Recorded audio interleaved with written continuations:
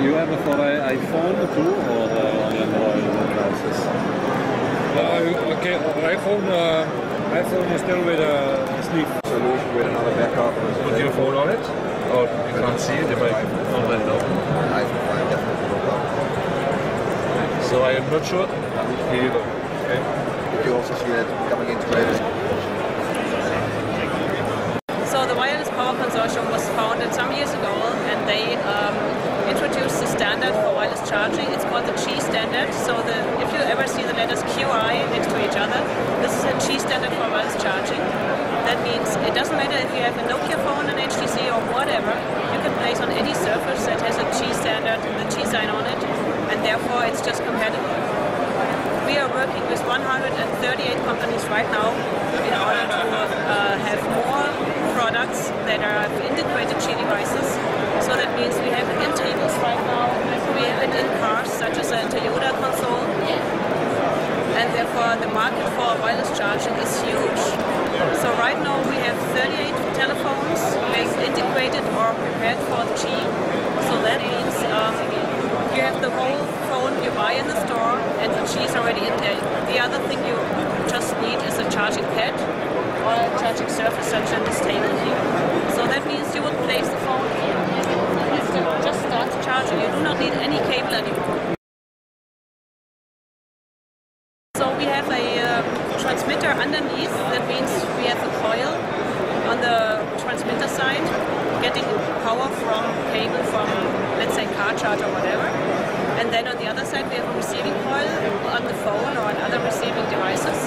Those two coils have inductive charging, and the inductive charging transfers the energy from one to the other. So that would be very easy, but of course there's some more engineering to it, there's more technology to it, and there are several devices, several designs. We have moving coils, we have a one-coil solution, we have multiple coils, PCB-based coils, so there's a whole variety. Whatever the user wants to have, they have a variety to choose from. The technology of wireless charging is actually not that brand new. You can think of toothbrushes, you can think of inductive cooking. It's about the same transfer of energy. So it came with the smartphones that are really power hungry. Think of a smartphone, you can lay it there for 2 days, but then it's empty at the latest. And therefore the need for more power is really urgent in the smartphone industry. And therefore those devices were the ones that needed the power the most, that are the most power hungry, and now when you can charge them in the middle of the day and on your night desk and out of your office, at the McDonald's store, wherever, it's very easy, very convenient, and you do not need to plug it into the wall anymore.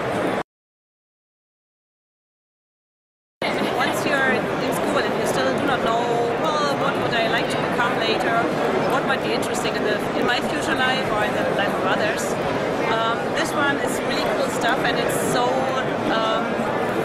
you have a lot of varieties. You can be on the marketing side promoting the whole thing, but you can also be on the engineering side. So there's a lot of physics. The whole thing is based on physics. But of course it needs mathematics, it needs chemistry, and we have smart engineers working on it. We wait for many more, and it's not the final thing is reached yet. I mean, right now we only have the smartphones finalized. But yeah, we already know of netbooks, they will be charged next. But of course, think of the kitchen, free of any cable. There's not so many devices yet out on the market, let's say there's not.